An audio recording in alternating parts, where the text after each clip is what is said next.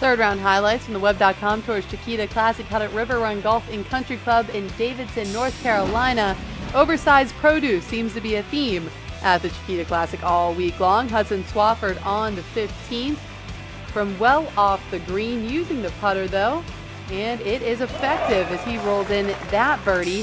He did not play last week, so needs a strong finish to put himself in the money race to earn back his PGA Tour card. Colton knows he's already locked up that card thanks to a playoff he was in last week. He did finish second, but it's enough money to finish in the 25. And take a look at this beautiful approach shot into the par 5 18th. It was almost an albatross, but he'll have to settle for the tap-in eagle as he enters Sunday at 10 under overall, 5 off the lead. Scott Pinkney on the 10th. He began this week 42nd in the money race with a solo fourth. Is projected to improve to 14, so he needs a good week. Every shot counts, as they say, as he rolls in a long one there on 10. He did the same on 12, and then we'll head over to 13, staying with Pinkney, looking for back-to-back birdies here.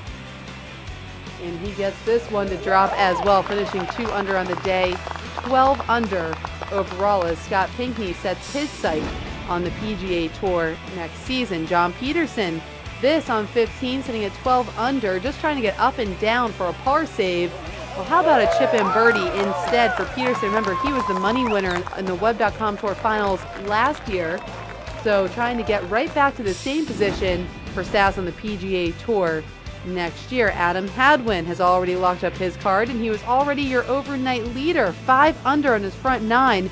Thanks to this birdie right at the turn. Take a look at this bomb. He did slow down on the back 9 though, and he trails by 1 heading into Sunday. But like I said, he already has his card locked up, so he gets to relax a little bit during these finals.